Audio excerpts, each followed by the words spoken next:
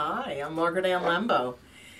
You know, we're doing this Power of Positive Thought series, and I realize that it's important also to use gemstones. I like to use gemstones. I use them all the time. So, of course, I have one of my books, The Essential Guide to Crystals, Minerals, and Stones here.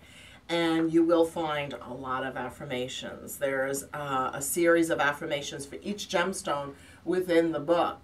And I just open the book. I like to play magic book. And instead of trying to go, okay, which one should I pick? Which one should I pick?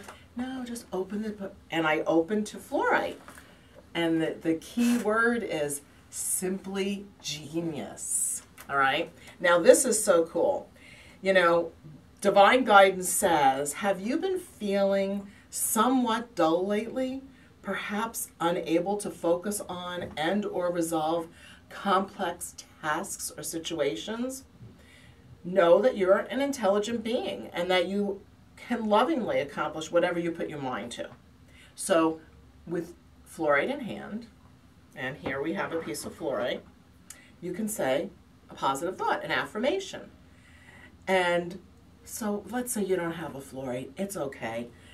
You can gaze at the picture on the page in the book and think these thoughts. I'm an intelligent being with the ability to focus on complex tasks.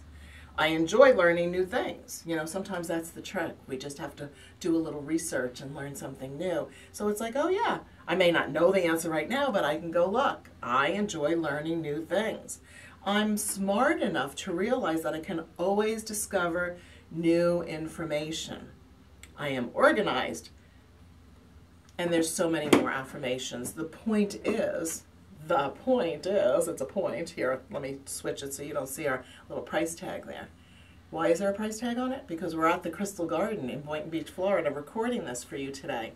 So the point is to utilize a gemstone with the intention to maintain your attention on what your positive thought is.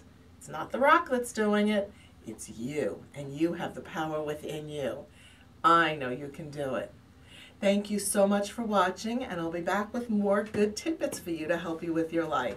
This is Margaret and Lembo, and I'm signing off.